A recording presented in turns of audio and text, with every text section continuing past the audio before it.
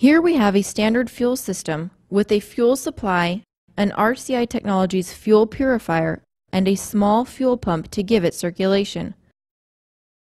There is less than 1 gallon of fuel in this entire system. This is the quality of the fuel we want to go into your equipment. We are going to add water and dirt to the fuel flow to see how the purifier works. Adding this much water and dirt to any conventional filter will instantly clog the filter, causing the fuel flow to slow and eventually stop.